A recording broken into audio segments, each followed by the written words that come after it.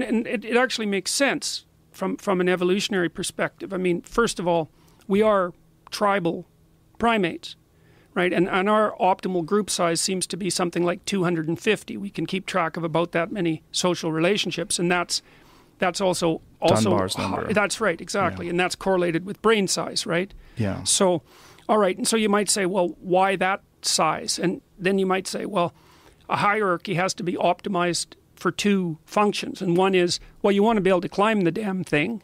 So if it's really, really big, the probability that you're going to climb it is really low, and if it's too small, well, who cares if you climb it? Oh, so you want it, you want it somewhere that's big enough to climb and powerful enough to make the climb worthwhile. And so there's some optimization there. Now, so you might think of everything within that hierarchy as explored territory. And the reason for that is that explored territory is where, when you do something, you get what you want. So think about the conditions under which the limits of your knowledge manifest themselves. I mean, there's all sorts of things you don't know, a trillion things, but you're not sitting there like torturing yourself to death because there's a trillion things you don't know.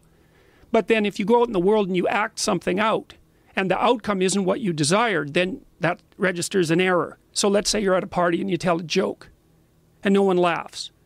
Well, the party, think about what happens to the space around the party. When you tell the joke, the second before you tell the joke, you're in one place. And the second after you tell the joke, when there's an awkward silence and everybody is looking embarrassed, you are no longer in the same place. You've stepped outside the protective embrace of that particular hierarchy, and you've made yourself an alien. And the thing that people use to process the alien is the snake detector, the serpent detector, the dragon detector. And it's always been that way because anything that's outside the hierarchy is a threat. Any stranger, any strange idea, any animal manifestation, any noise, any spirit, it's a threat to the integrity of the dominance hierarchy, and in many, many ways. So, for example, it's deeply rooted, because that was your question. What's the evolutionary basis? There's a great paper published in a journal called PLOS 1, PLOS 1, about 5 or 6 years ago, looking at something absolutely terrifying in my estimation, which was there's this idea that part of what motivates the authoritarian end of political conservatism, so let's say the right-wing fascist end, is associated not with fear but with disgust. Disgust is an entirely different emotion. And so these researchers did this fascinating study where they went to a number of different countries and also looked at states within the same country, looking at the relationship between the prevalence of infectious disease and authoritarian attitudes at the individual level. The higher the infectious disease rate, the more authoritarian the political views. And the correlation was really high. It wasn't like 0.1. It was 0.7. It's one of the highest correlations between two phenomena I've ever seen in the social sciences. And you might say, well, why? Well, here's one reason. I said that the strange idea and the stranger and the pathogen, let's say, are all the same thing.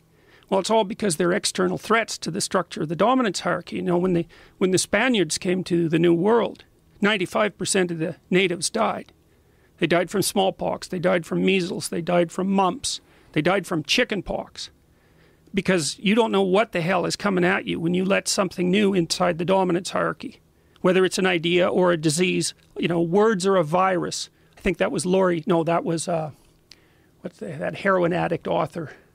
Burroughs? Burroughs, yeah, that was his phrase. Laurie Anderson made a nice video about that. Words are a virus. And so we respond to them with the same circuitry that we use to detect pathogens. And I'll tell you something even more frightening when we were working this out, because it's associated with this trait called orderliness, which is actually a good predictor of right-wing political belief.